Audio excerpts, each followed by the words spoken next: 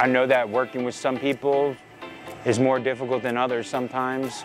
So I get that part, but you guys gotta work with each other for 8 hours a day. You don't gotta be friends, you don't gotta be enemies, and just treat each other fairly. I stress them, I just need 8 hours out of you with a good attitude, prepared to do what it is I need you to do. It's hard to get somebody to do something if they don't think you can do it. I've always had an issue with delegating when these guys have never seen you actually do the work before.